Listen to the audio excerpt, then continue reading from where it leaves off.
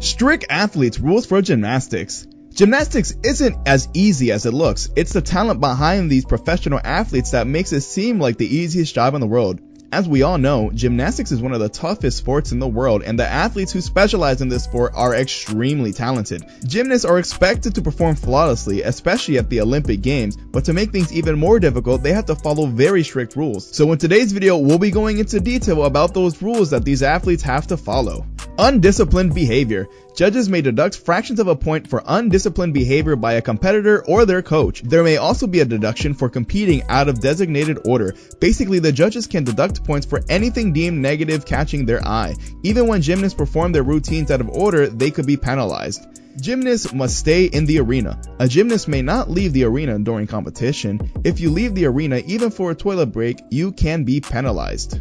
Olympic gymnasts must stay away from performing illegal moves. There are certain moves in gymnastics that are banned, and performing one during routine can mean big trouble for the gymnast, usually because they're considered to be too dangerous. That's why competitors need to stay away from moves like the Thomas Salto. This is the move that rendered Elena Mukina as a quadriplegic when she landed on her chin before the Moscow Olympics in 1980. They also have to avoid the Corbett flip, which was performed many times by Olga Corbett, including at the 1972 Olympics. This skill is executed by standing on a high bar facing the lower bar, jumping backwards into the air, doing a backflip, re-grabbing the bar, and ultimately swinging towards the low bar, according to flow gymnastics. While traditionally done on bars, the barbell flip also had a beam variation done by completing a backhand spring with a high fly in the beginning, then swinging down to a straddle position on the beam. In 2016, Olympic gymnast Deepa Karmakar talked to BBC News about attempting another extreme move, the Protonova. This means that she rotated 900 degrees or 2.5 flips, just barely spinning fast enough to land safely on her feet. The stunt is so terrifying that only a handful of athletes have ever attempted it. Karmakar even admitted one wrong move and she could die on the spot. Meanwhile, Simone Biles stays away from banned moves altogether, telling Vogue 73 Questions, "It's illegal, so I've never tried one." Gymnastics routines are kept secret.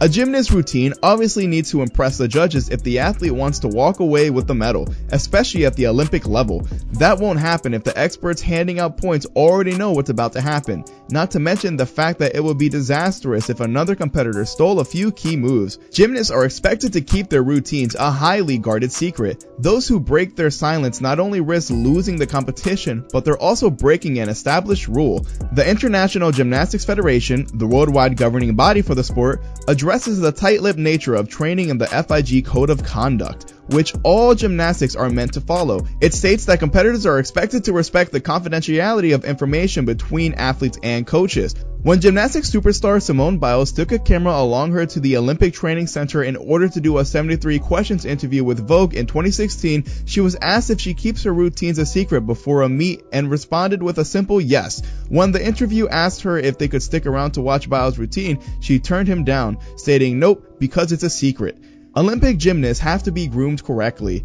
There's a reason why Olympic gymnasts always look pristinely put together when they're competing. According to Vogue, the official USA Gymnastics rulebooks deems that women gymnasts must be well groomed in their appearance, noting that the bevy of regulations walk the line between preference and precaution. Vogue explains that spectators see a parade of tight braids, buns, and ponytails because hair has to be pulled away from the face lest it obstruct views of an apparatus necessary for spotting precarious landings. However, there is no quantitative limit spelled out on bobby pins and elastic bands. As for jewelry, competitors are only allowed to wear a single pair of stud earrings. You can only wear earrings, nothing else. Olympic gold medalist Natasha Lewinsky can explain to people, it's not allowed, but also you don't want to get in the way of anything that you're doing. Like when you're on the uneven bars, you can't be wearing a ring because you just can't. When it comes to nails, Lewinsky said that depends on what your head coaches likes and what they don't like. Pretty sure USA head coach Marta Carololi prefers us not to really have a bright red or bright blue, pink, or purple. I think something subtle was always good. I always had like a light pink on my toenails and then nothing really on my nails. Their leotards have to be approved. Olympians are free to express their personal style in their daily lives, but when they're competing gymnasts, they have to wear outfits that follow specific guidelines and are approved by their coaches. Leotards, which have some part in lace, will have to be lined in the area of the trunk, according to USA Gymnastics, while the neckline of the front and back of the leotard must be proper. More than half of the sternum, no more than that at the lower line of shoulder blades. Meanwhile, dance leotards with narrow straps are not allowed. The website also stipulates that the cut of the leotard at the top of the legs must not go beyond the fold of the crotch, and that it's considered to be inappropriate for leotards to give the appearance of excessive nudity. If you've ever wondered why each member of a gymnastics team is dressed the same, the rules state that leotards for group gymnastics must be identical in shape and color. They cannot fix a wedgie while competing. Along with not being able to expose their underwear, Olympic gymnasts can't fix their wedgies if one happens to occur. This is another time when perfectly designed leotards are helpful. The athletes have such extreme body types that there is no way they could just cut a standard pattern.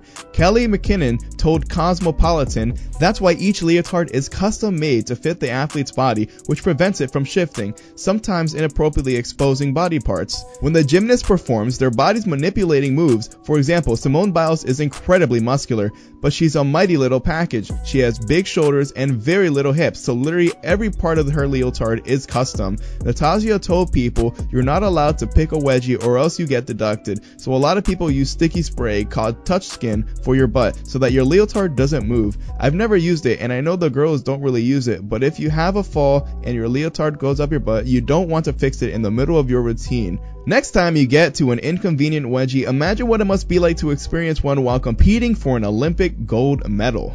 Safety. A coach is obligated to put their gymnast's safety first. Gymnasts and coaches should not interfere with another competitor's safety either. Interfering with another gymnast in any way may be construed as an interference with their safety. Skill levels. Generally, a gymnast must compete in the same skill level for all activities in a given competition. In other words, they cannot switch skill levels during a competition. Athletes have the right to be coached by individuals who are knowledgeable and have received appropriate training and be properly prepared for participation by those in positions of authority, including coaches, club owners, and administrators, while being able to question or report improper behavior or violations of the Safe Spot Code, including of coaches or club owners, and without fear that doing so will negatively impact their participation or success. All athletes, and particularly minor athletes, are entitled to have their parents observe coach-athlete interactions. Second attempts. Only one attempt is generally allowed for each apparatus, unless an interruption occurs that is not the gymnast's fault. Women's vault has occasional exceptions though. When 2 attempts are allowed, if a gymnast's grip tears during her routine, she may repeat it in a certain circumstance. Spotters. Spotters are typically allowed to stand near the rings, bar, or mat and can only intervene to prevent accidents. Fractions of a point may be deducted if a spotter intervenes, depending on competition level. Sometimes a spotter is permitted to help a gymnast into their starting positions for events such as the rings. Scoring. A judge panel usually scores gymnastics competitions. Depending on the level and league, there may be some judges, usually 2, measuring the routine difficulty, while perhaps 6 or more evaluate performance and execution. Judges evaluate routines on a 10-point scale, and fractions of a point are taken off an apparatus and for errors. For each apparatus, points are capped at the number of the team gymnasts multiplied by 10.